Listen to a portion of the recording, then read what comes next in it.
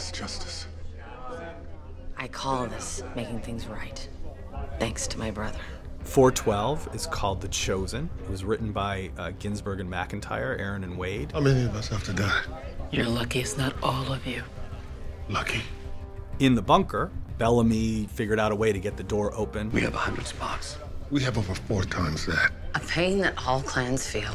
Octavia will allow for Sky Crew to choose their survivors, just like every other clan got to choose their survivors. As a result, every clan will survive the death wave, 100 of each. I can't believe we are talking about sending 364 of our own people to their deaths. We're lucky they're giving us any space in this bunker at all. Look, I don't like it any more than you do. Then let's fight this. We see the consequences of that play out.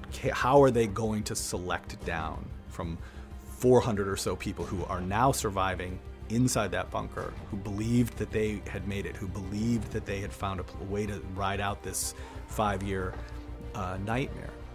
Now they have to leave the bunker, 300 of them. Until 20 minutes ago, our people believed they were safe. They let down their guard.